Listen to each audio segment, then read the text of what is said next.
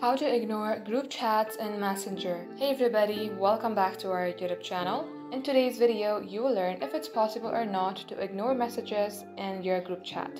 So without any further delay, let us jump right into the process.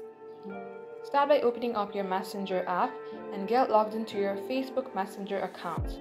As you do so, head over to your group chat and tap onto the eye icon on your top right.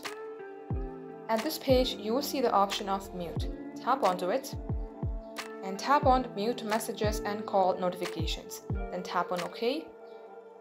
Then tap on until I change it. As you do so, your group chat messages has been ignored and you will not receive any notifications for any messages or video calls.